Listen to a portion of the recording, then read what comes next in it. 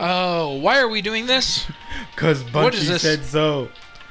Actually, when we were recording this part, there was some really bad video and audio problems. Yeah. And actually our audio was almost completely desynchronized. And that led us to this. Replaced it with elevator music. Yep. It actually kind of fits. Yeah, exactly. But anyways, before we get too far ahead, I'm Chris. And I'm Trey. And we are Console Freaks, and I wanted to get that out of the way before I forgot. And this is the third episode of our Castlevania series so far. Yes. 3 of 4. 3 of 4. So, almost there.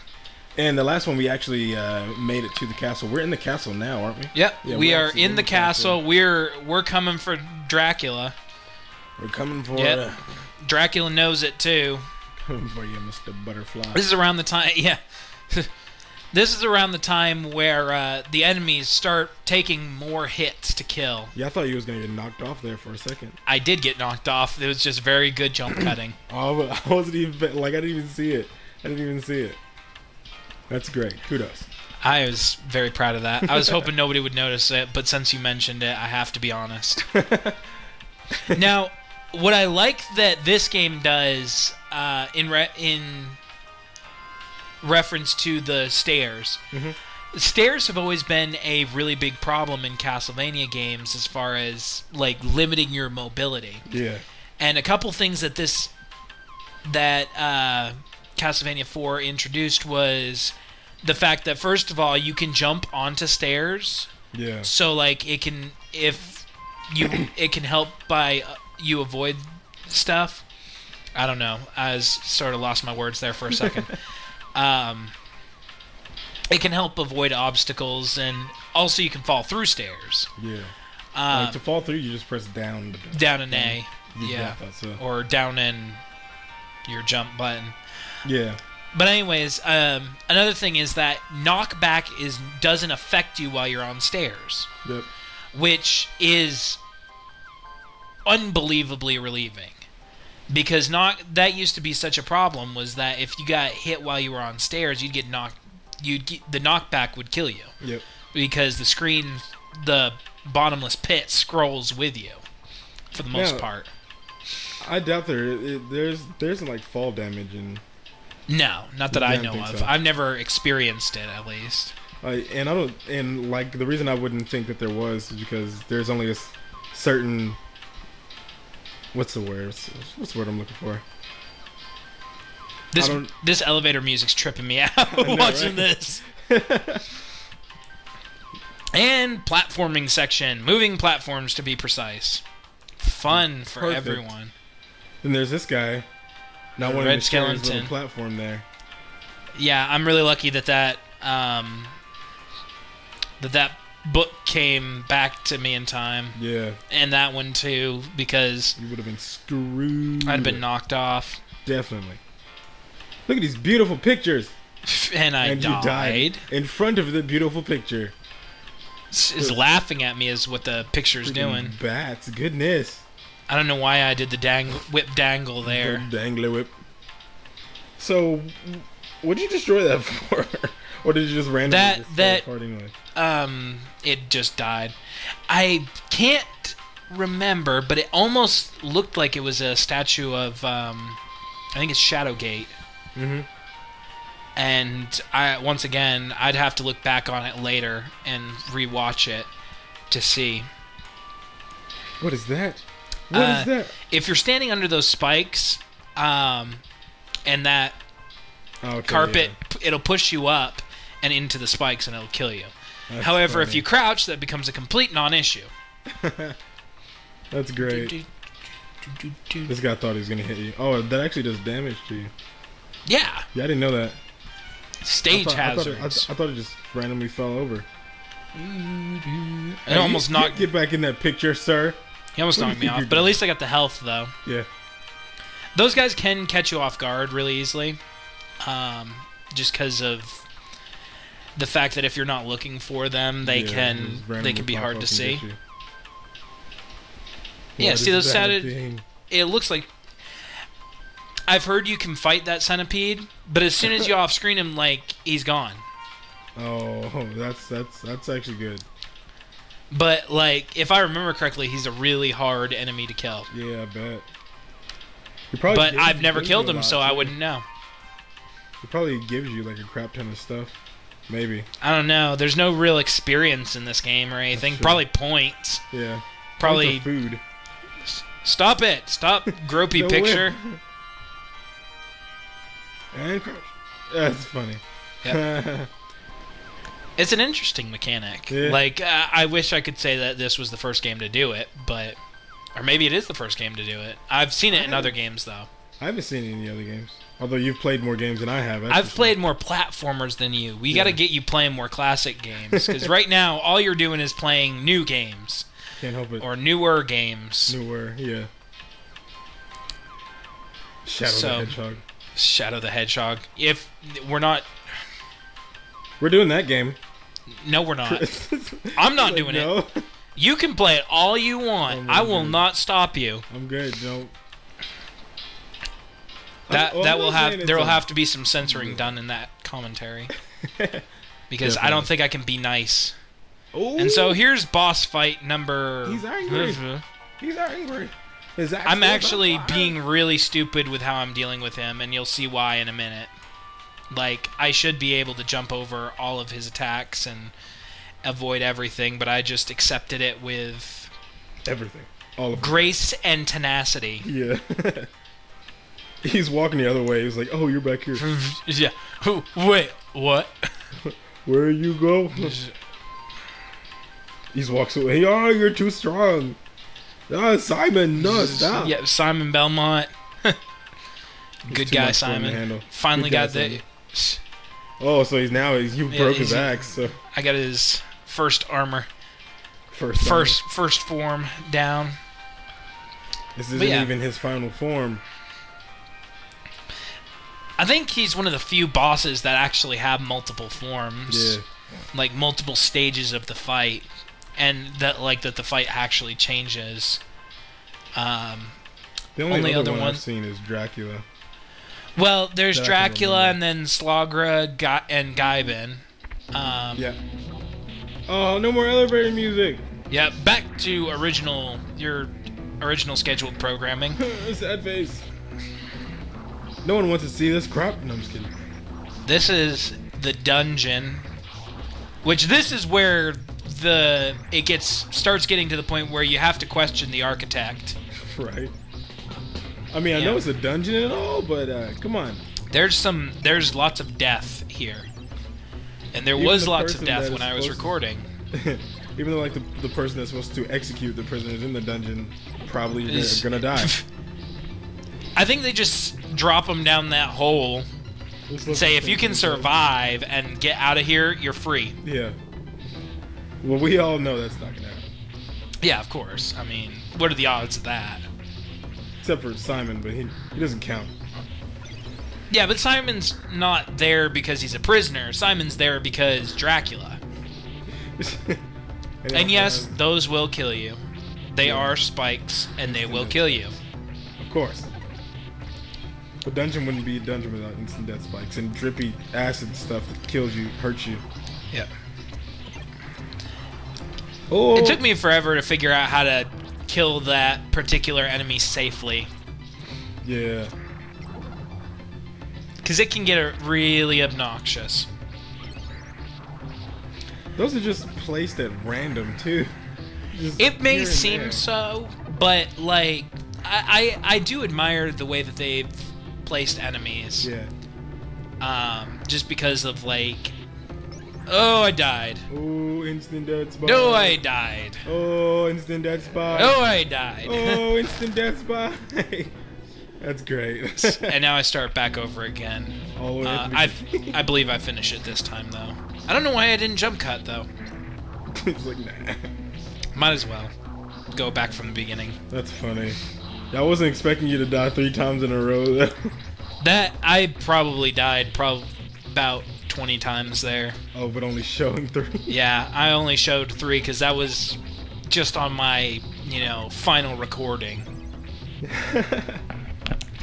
Like, anytime that...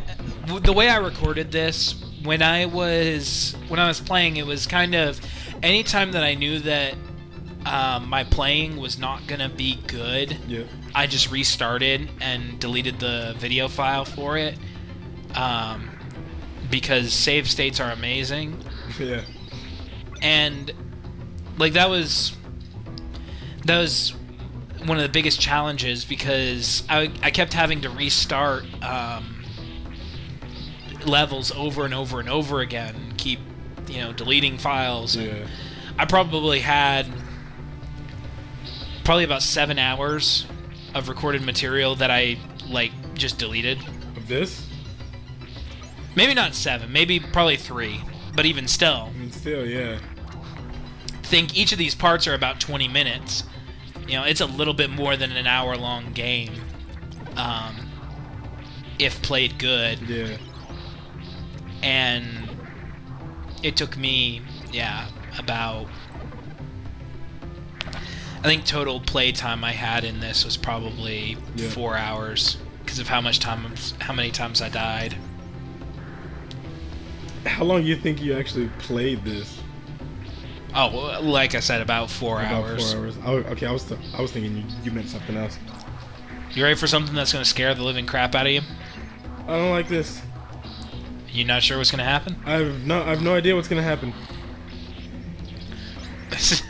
Right there. If you're just going along and you're not paying attention to the ceiling, that can really screw you over. Yeah. Then if you do make it through, random dragon head thing. Yeah, I think this is one of the only poor enemy placement examples, because it's really hard to take care of this guy without dealing with knockback. And if you try to jump at him, the knockback will kill you, pretty much. Yeah, it just knock you into the water down below. Supposedly, this guy can't swim. Oh, I think he can in this water. Certain water he can swim in. Yeah. But it's more like walking on water. He more Jesus-is his way through. He can just Belmont strut his way off on the water. Yeah. Yep. No, don't drop me. See? Okay. But it does damage to you. Yeah. So, that kind of sucks. I think I die here too. Pretty sure. Probably. Death for everyone. Yep, death by everything. This is better than the Stanley Parable for the Death Simulator 2014. Not really. That was a horrible decision of mine. That was so cheap. Yep. It's like, oh, you thinking about dropping down through and skipping the stair sections? Bad idea. Stick spikes down below you so you don't try that no more. Break his spirit. Learned your lesson now, didn't you, buddy? No, I didn't. Nope. I will do it again, and you can't stop me. Pretty much. Yes, I do understand that it was a horrible, horrible mistake. No, I am not going to never repeat this again. You just ooga booga booga, ooga booga. Yeah. That's what I think of whenever I see that. Ooga booga booga. Oh. I thought I could duck under that. But no! Look at him, he's just having a fun time up there. Weaving hand signs like a shinobi. You calm yourself. Those swords look like swords. Pretty much. It's just spikes. Not instant death spikes, though. Thank God. This guy's determined. That guy meant business, for real. These little spots can really serve to break the immersion, though, when it comes to the platforming sections. Yeah. Can you just crawl under it. You gotta do what you gotta do. Ooh. I'm actually really lucky to have made this on my first try, because I've seen so many people who have been screwed over by that. Yeah. And this is the only boss that Frankenstein. I was surprised I beat. Frankenstein's monster is not an incredibly difficult boss, and I'm really glad that I beat him on my first try. He's just got multiple attacks. Yeah. And he'll corner you. But, yeah, not that bad. Dangler whip time. Time for the dangler whip action. There's something to be said for the sense of satisfaction in beating bosses in this game.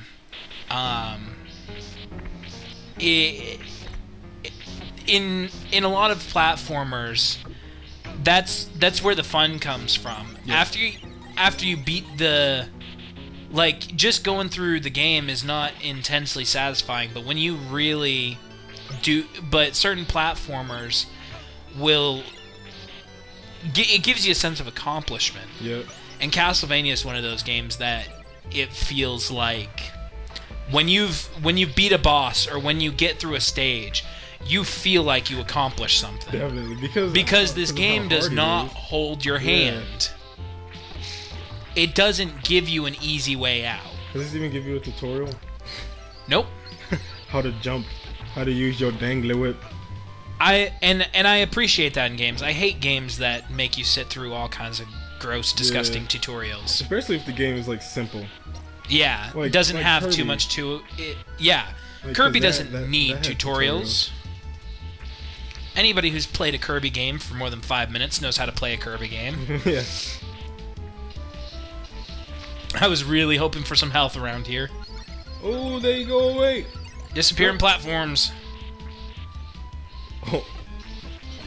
It's this part in particular. I was really surprised that I made it through this without dying because of how close I was cutting it. Those like ghosts would take my attention off the game so much and have me die so many times. How are you supposed to get that up there? You have to jump on it before that, and I'm sure that those have health up there. Yeah, probably. This guy's... Yep. Sir, he's right below you. Stop throwing it that way. What is wrong with you, guy? Whew! I thought that bat was going to be the end of me. I think it's cool, like, they disappear where you jump on them at, too. Yeah. Like, they start to disappear where you jump on them at. Yeah, that is a pretty, oh my god, why can I not speak things today? It's a neat... Your neat addition. You're almost dead, too. I'm so close to death, and I've got a boss coming up. Oh my gosh. I don't think you're going to hit him. You're not going to hit him. Well, now you are. Never mind. Oh! Go! Die already! Yeah, I got ghostly rape hands coming at me. Yeah. Or at least it looked like hands for a minute. It's just air. Ooh, coffin. Don't mess with the coffin, Chris. You can't defeat the coffin, Chris. I think I die here. Yep. Why can't you just like shut you inside the coffin? Why do the coffins have to kill you? Because game. Why can't the coffins be nice? Because that'd be too easy. That'd be too easy. Nothing in this game is nice. Nothing. Oh, is that what you're actually supposed to do? Yeah, well, it's kind of one of those. If you're observant of your environment, you can take an easier way. Yeah. And whereas in past Castlevania games and in future Castlevania games, there's usually multiple ways to get to your destination. This is actually one of the few Castlevania games that took a little bit more linear approach, where each level is scripted that you're going to go through this level. That would seem like that would be pretty hard, though. It is. You have to do that. Like, you have to. If you miss it, you reset. Is that gold? Yep. You're like this is the treasury. Gold. Be one heck of a death. Oh no, gold death. I can't take it. It's too much. But yeah, this is another good example of like different environments. Was one of my favorite levels to play. Yeah. Oh, is it coming? Got me. He tried. I've seen so many people get screwed by this part because of those instant death spikes. Okay, I was about to say, you just got hit by one, but... Invincibility frames for the win. Exactly. I do appreciate... Why don't Simon just... Well, he's already rich, isn't he? Pretty much. His family. I don't know. Belmont family's already rich. So why don't you take some of that money, kid? I know you're not a thief. Heir to the Belmont fortune? I've never heard that. It's because gold will weigh you down, and he needs all of his power for Dracula. He has a magical whip. Oh, look at you, stylish Mr. Simon. Yep. Now, is that money? It's points, but it looks like money. Simon doesn't need no more money. Why do they have money? That's what I'm wondering. Why do the enemies have money? They're not gonna go anywhere and spend it. Shopping. Where they need it. It's laundry day. That's why it's in a bag. It's like quarters. He had so much. Oh my gosh. So basically, the truth of it is, we're not actually going to invade Dracula's castle. We're just here to steal all of his friends' lunch money. Yeah, pretty much. That's exactly what's happening right now. Every single this guy hides money well, doesn't he? Goodness. Although there's like money all over the floor and chests everywhere. I'm kind of being greedy here, and instead of trying to go forward, but there's so much money. Yeah, there's so much. It's ridiculous. Wario would have a stroke. That's exactly what would happen. Oh, so no more money. Oh, he has a whip too. I know greed is good, but this is ridiculous. Whip against whip. Oh. You didn't even give him a chance. I bet you there's fan fictions online about those skeletons. The whip skeletons. I wouldn't doubt it. The Belmont killer. With my trusty whip, the Belmont killer. Oh, look, and he also has a creature made of gold. That attacks you with gold. This was a really weird boss fight because I wasn't sure how he actually attacked me. Yeah. But, you know, it's pretty easy as long as you have the extended whip. If you don't, then, well, uh-oh. Oh. So how much does the whip extend if you... You've got your standard brown leather whip, and then you've got the upgrade to... the damage upgrade, and then you've got the length upgrade. Yeah. Essentially, that's... yeah. Probably break down even more. Nope, never mind. Nope. You just gotta kill the 3. Woo! Ah, seizure! Epilepsy! Yep. Epileptic fit. The other one was that the rock monster that was like against a black background, and every time you hit him, it flashed in your face. Didn't he get like smaller when he did that? Yeah. Yeah. What's happening? What's happening? Gonna climb the stairway. Belmont, strut your way up them steps. Yeah. Do do do do do do do do do. So, man. Yeah, we'll see you guys next part.